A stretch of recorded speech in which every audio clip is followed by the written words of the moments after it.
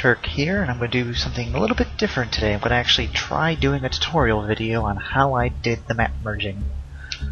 This is going to be pretty straightforward, but you will need to use Cheat Engine for the first portion of it, and this is going to assume you already know how to have the console usable. If you don't, I do have it linked either in annotations or down in the video information. So let's get started. The first thing we're going to want to do is connect the game to Borderlands. We will then set the type to string. Oh, well, in the case sensitive on, we'll turn Unicode on and turn writable off. What we're going to do is do a search for the word say. We should only get one result. And we'll turn that value to nothing.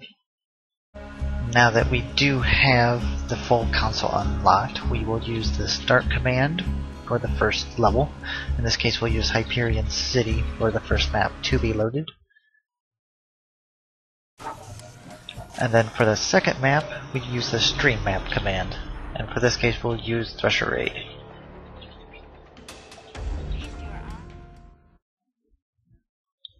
This will cause both maps to load at the same time.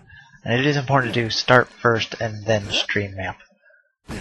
To easily get the map names, you can use this one command, stat levels, and it will show the levels currently loaded on the top left. By doing this, you can fast travel to any level you want to go to and copy the map name that you want to stream.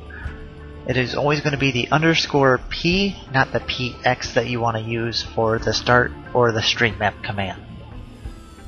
Hopefully this video was understandable. It's not something I normally do, but if I get some good feedback, I'll try to make more tutorials more often. Enjoy, and I'll see you in my next video.